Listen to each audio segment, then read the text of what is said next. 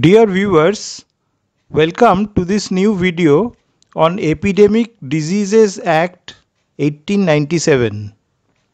Hope you all are keeping fine even in the midst of this coronavirus scare, and none of my friends have contracted the deadly infection. It is important for all of us to know the legal side of the matter, that is, the prevalent law of the country to prevent spread of the disease. This video concentrates on the details of this act. Before proceeding further, I request the viewers to please subscribe this channel and also click the bell icon to get notified about any future video uploaded here. Viewers are reminded that subscribing a channel does not cost any money. It's completely free. Friends, you already know that the government of India had declared total lockdown of the operations of the country, excepting the essential services, for a period of 21 days with effect from 25th March 2020. All schools, colleges, universities have been closed. Gyms, theatre and cinema halls, swimming pools, parks, etc. are also under shutdown. International flights to and from all the airports of the country had been cancelled. All long distance as also the local train services had been withdrawn. All religious, political, social, entertainment and sports programs have been postponed indefinitely. The government has strictly advised all citizens to stay at home and do their work from home.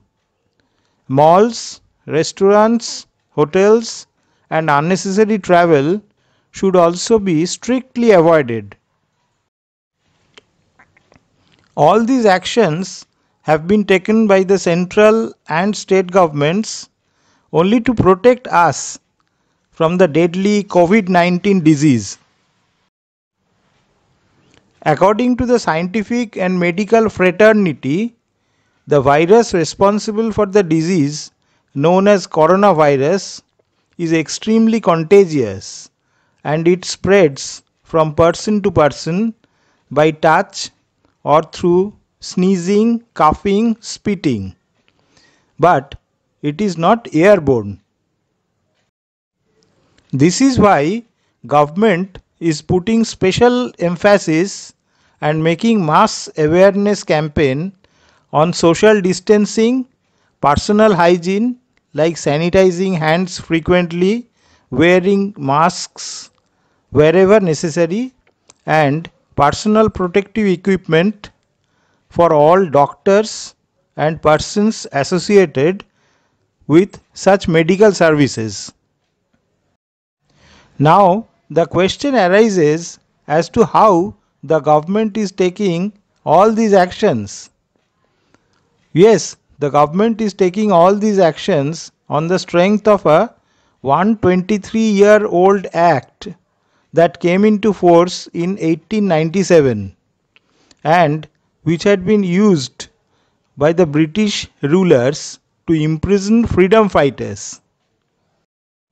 The Epidemic Diseases Act of 1897 gives special powers to the state governments. India's Narendra Modi government has already advised states to use it to make their coronavirus advisories more stringent. Now, let us look at the Act in details.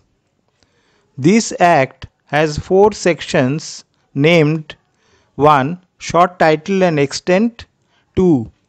Powers to take special measures and prescribe regulations as to dangerous epidemic disease, 2A. Powers of central government. 3. Penalty. 4. Protection to persons acting under the Act. The purpose of the Epidemic Diseases Act 1897. An act to provide for the better prevention of the spread of dangerous epidemic diseases. Section 2. Power to take special measures and prescribe regulations as to dangerous epidemic disease. 1. When at any time the state government is satisfied that the state or any part thereof is visited by or threatened with an outbreak of any dangerous epidemic disease, the state government, if it thinks that the ordinary provisions of the law for the time being in force are insufficient for the purpose, may take or require or empower any person to take such measures and by public notice prescribe such temporary regulations to be observed by the public or by any person or class of persons as it shall deem necessary to prevent the outbreak of such disease or the spread thereof, and may determine in what manner and by whom any expenses incurred, including compensation if any, shall be defrayed. Thus, it is amply clear that the state government is empowered to make further regulations to prevent spread of the dangerous epidemic if existing laws or regulations are found to be insufficient. However, these regulations have to be temporary in nature. 2. In particular and without prejudice to the generality of the foregoing provisions, the state government may take measures and prescribe regulations for b. the inspection of persons travelling by railway or otherwise, and the segregation in hospital, temporary accommodation or otherwise of persons suspected by the inspecting officer of being infected with any such disease. Clause 2b is also very important in the present context because this enables authorized state government officials or medical staff to physically inspect persons who have travelled by train or flight or otherwise, and if suspected of infection may be advised home quarantine or isolation in a hospital or a temporary accommodation as deemed necessary. Karnataka, where 29 people have tested positive as of 23rd March 2020, implemented the legislation on March 11. It was the first Indian state to do so. The COVID-19 specific regulations the state announced will be in place for a year. Haryana in the north declared coronavirus an epidemic under this act on March 12. Maharashtra, which has the highest recorded cases of coronavirus, has since enforced the act along with Delhi and Goa. Thus, this law enables states to ban public gatherings, ask schools and large institutions to stop functioning, and issue advisories to companies to explore work from home models. It also gives the state a right to penalize media organizations spreading misinformation. Section 2A. Powers of central government. When the central government is satisfied that India or any part thereof is visited by or threatened with an outbreak of any dangerous epidemic disease, and that the ordinary provisions of the law for the time being in force are insufficient to prevent the outbreak of such disease or the spread thereof, the central government may take measures and prescribe regulations for the inspection of any ship or vessel leaving or arriving at any port in the territories to which this act extends, and for such detention thereof, or of any person intending to sail therein or arriving thereby, as may be necessary. As per this section, the central government of India may make further regulations if the existing laws or rules are considered insufficient to prevent spread or outbreak of such contagious diseases, for the inspection of ships or vessels or any person sailing with such ships, arriving or leaving any port of the country. Section 3. Penalty. Any person disobeying any regulation or order made under this Act shall be deemed to have committed an offence punishable under Section 188 of the Indian Penal Code. This Section 3 deals with the enforcement mechanism of the Act. That is, if any person violates the provisions of this Act or any other regulation promulgated by the state or central government on the strength of this Act, such violation will tantamount to punishable offence, and the punishment meted out to the person will be in accordance with Section 188 of the Indian Penal Code. Now let us look at what Section 188 of Indian Penal Code provides.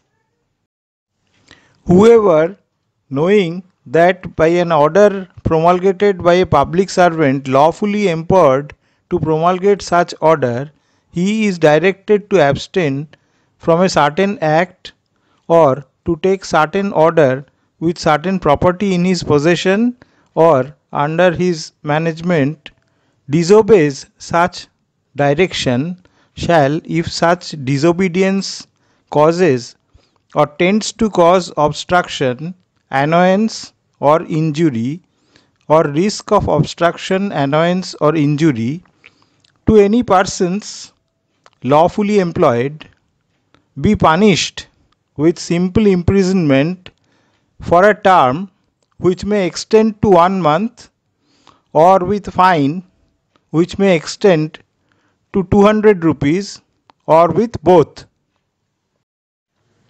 And if such disobedience causes or tends to cause danger to human life, health or safety, or causes or tends to cause a riot or affray, shall be punished with imprisonment of either description for a term which may extend to 6 months, or fine which may extend to 1000 rupees, or with both.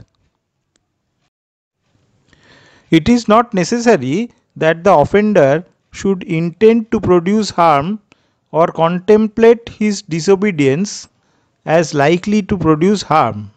It is sufficient that he knows of the order which he disobeys, and that his disobedience produces or is likely to produce harm.